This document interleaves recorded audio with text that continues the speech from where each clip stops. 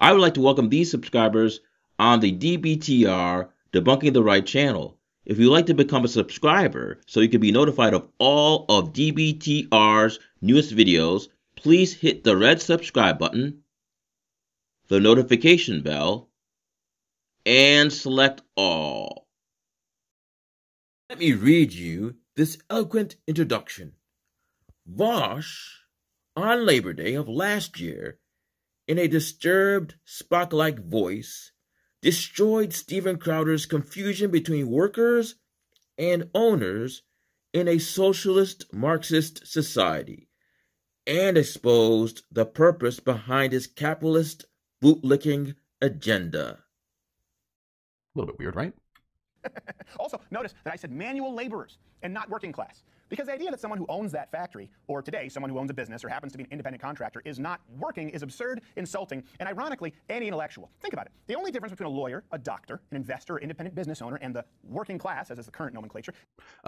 Lawyers, doctors, these people are working class. I don't know what bastardized handbook he's taken from here. I assume that, as is often the case, he is making up his own definitions. I know he's pretty fond of doing that. Here is the nomenclature as used by lefties. I'm a lefty, for example. If you make your money by providing a service or producing a widget of some kind, if you build, if you do something, if you work, if that's how you make your money, you're a worker. And if you make your money by owning something, if you make your money from the proceeds or revenue that is provided to you by people who work under you, that is to say, if you own a business and it's through their labor that you make money, that makes you an owner, not a worker. Of course, you still work if you're a business owner.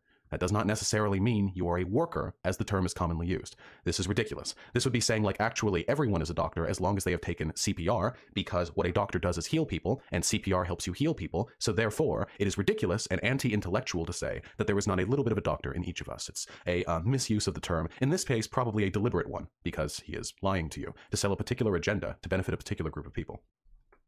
That the former simply work with their minds instead of their bodies. Does that mean that their work is any less valuable? No. I thought the left had the corner on intelligentsia. Literally no one has said that these people aren't workers. Or does that only apply to modern humanities majors who posit theories and philosophies that needn't yield results in the real world? But hey, that just mirrors Marxism to a T, after all. It's just more strawman. He's arguing against a definition no one has ever used and does not exist. What gives the working class or proletariats the rights to have the government violently seize businesses and means of production from others outside of the fact that the very cerebral work required to create it in the first place is simply not valued in a communist society? I have no idea what he's talking about here. Guys, I'm going to be honest with you. I'm lost. I have legitimately no idea what it feels like he feels like he's positing some cohesive argument against the concept of socialism, but he's thrown together so many terms. I legitimately don't understand what point he's trying to make. I can tell you what point he's trying to make. It's not an argument, but it is, I think a feeling he's trying to evoke in the audience. The feeling that he's trying to evoke in the audience is that anyone who believes there is something wrong with the way the economy functions today, anyone who believes it's wrong that a person can work 40 hours a week and still not be able to pay for their family's, needs, anyone who thinks it's wrong that your wages relative to productivity are plummeting while owners' wages relative to productivity are skyrocketing,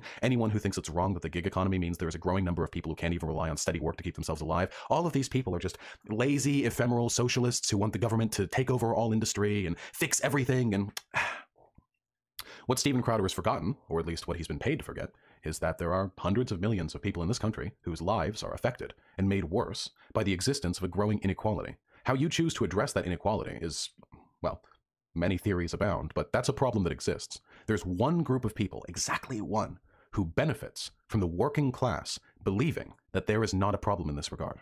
And those are the same groups of people who cut Crowder a check.